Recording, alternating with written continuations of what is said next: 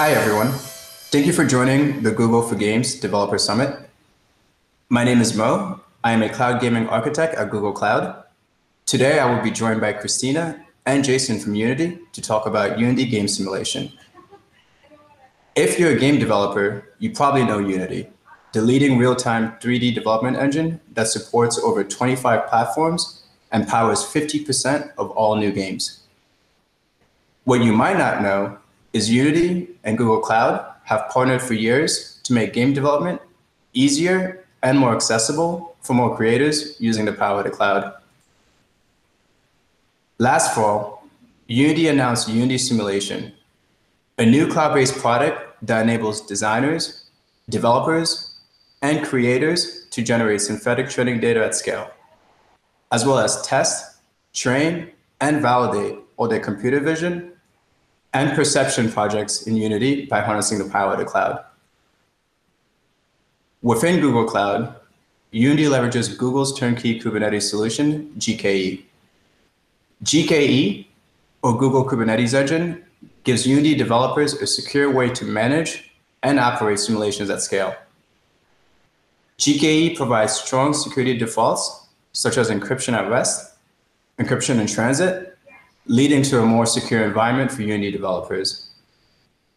As an added benefit of running GKE, Unity is able to seamlessly integrate with GCP's ecosystem. Unity uses Google's virtual private cloud to define its global network, as well as Google Cloud Identity and Access Management to manage fine-grained access control, each of which have first-class integrations within GKE.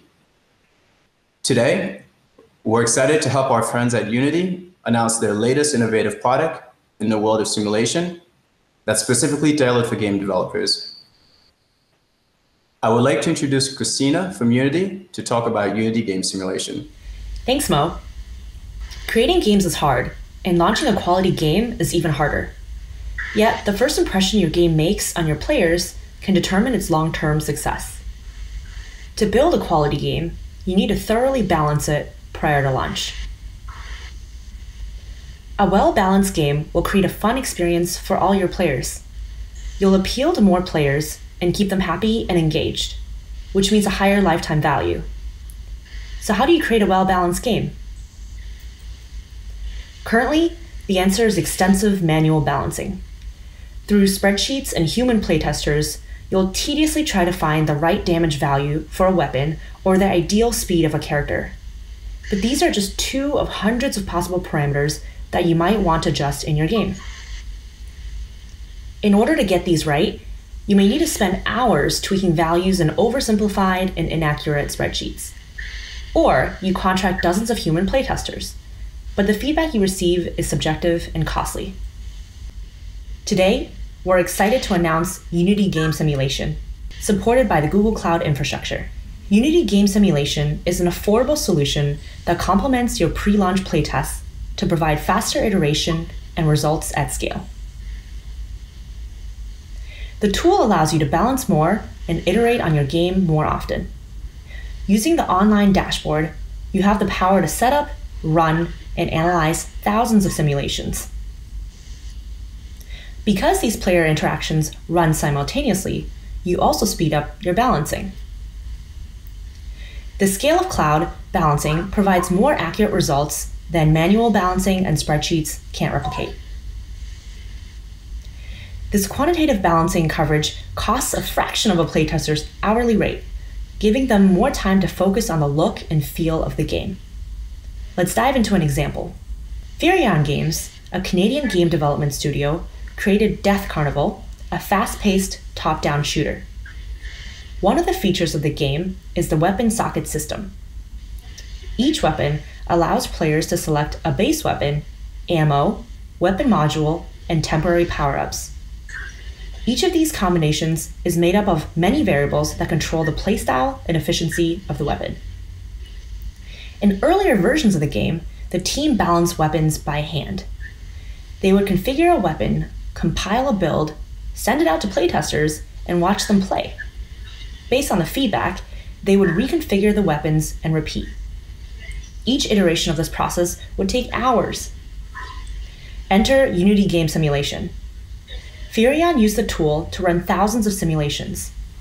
They were able to identify the right combinations of base weapons, ammo, weapon modules, and power-ups for their desired survivability and level completion time.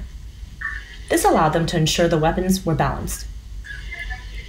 By configuring the weapon parameters in multi-stage simulations, Furion was able to condense the equivalent of 165 million playthroughs into just 10 efficient simulations, taking just over 3 days to balance their weapon system. They estimate that the tool saved them $80,000 and 600 hours of dev time. Those resources would just previously have been spent on managing playtesters, measuring weapon performance, and compiling builds. Now, they can instead be spent on polishing the creative elements of the game. Jason, an engineer on the team, will now demonstrate how Furion achieved these results. After deciding to use game simulation, a game developer at Furion implements the Unity game simulation package and uploads a build to the game simulation service from the editor window. I won't go through this in detail, but the process is simple. Once the developer has uploaded the Death Carnival simulation build, it's time to create a simulation from the web UI. This is where designers configure and run simulations. For this Death Carnival simulation, we will be testing 45 key combinations of weapons, ammo, and modules 100 times each in order to establish the mean performance of each combination with high confidence. Let's name this build Phase 1. And we'll select our build from the dropdown. For the values in our simulation, we'll be testing shotgun, machine gun, and missile. Our ammo count will be 10, 15, 20, 25, and 30. And for our weapon module, we'll be using triple shot, wave, and burst. Once the simulation is finished, we'll get a spreadsheet with a row for each combination of these parameter values. And lastly, we'll run each combination 100 times. So in total, this will run 4,500 combinations of simulations. So fast forward 1 hour, and we can see that this simulation has already completed, and we have our aggregate data. So let's open up this data. I've gone ahead and imported the file into Google Sheets and made a chart with the level completion time by weapon combination. So here we can see the chart, and in this chart, we see the shotgun and machine gun both have some pretty underpowered combinations. As a next step, I can buff these combinations and run the simulation once more. Furion has already done this, so let's take a look at the final results. And we can see that the underpowered combinations have come down pretty drastically in player completion time, which translates to a much better gameplay experience for Death Carnival's players. Now that we've seen Unity game simulation in action, let's peel back the onion a bit and talk about the underlying infrastructure. We chose GKE to build Unity game simulation on top of because it gives us the container management we wanted. With Google Compute Engine, we would have needed to manage the components individually, such as auto-scaling, networking, security, container health, etc. With GKE, we just specify what we want and it's managed for us. One of the most important features in building Unity game simulation is GKE's auto-scaling. We need the ability to dynamically scale up our number of resources so we can quickly handle workloads of thousands of simulations without having to pay for idle resources. Because games all have different system requirements, using separate node pools, we're able to adjust this instance type for each game when we schedule a simulation. With Unity game simulation, users tend to run a mix of smaller and larger batches of simulations, so it's important for us to have fast scaling of resources.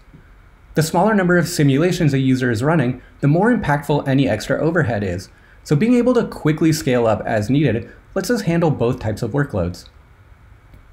In addition to GKE, we used a number of other GCP offerings in building this tool. One example is Stackdriver, which we use for our services. The log aggregation and metric instrumentation around GKE and other Google Cloud resources helped minimize the work in setting up our dashboards and alerting as we transitioned from our initial proof of concept into a production system. Because we're running user code, it's also important for us to sandbox everything as much as possible. With IAM and RBAC, the user code containers can be configured to run with no permissions to any GKE or GCP resources, even on the same node. IAM also helps secure our resources and data by locking them down to just a few necessary admins for our services, so we're able to create a service account for each of them with the minimum required permissions. In addition to GKE and other products we just mentioned, I'd like to quickly cover some of the other tools that we found very useful in the development of Unity game simulation. First is Cloud SQL, which we're using as the database for our services that manage our job state and orchestration. Second is GCR, which we're using along with IAM that I mentioned earlier for securely managing all of our Docker containers. We also use Dataproc for handling the aggregation of our simulation data from each of the individual simulation instances. And finally, Terraform, which helps us manage all the GCP infrastructure that we have. In summary, Unity game simulation creates a more efficient, accurate, and affordable solution for game balancing. It complements playtesting, backing human feedback with quantitative data. Try the open beta for free. Visit unity.com/products/game-simulation for more information, and thank you all for watching.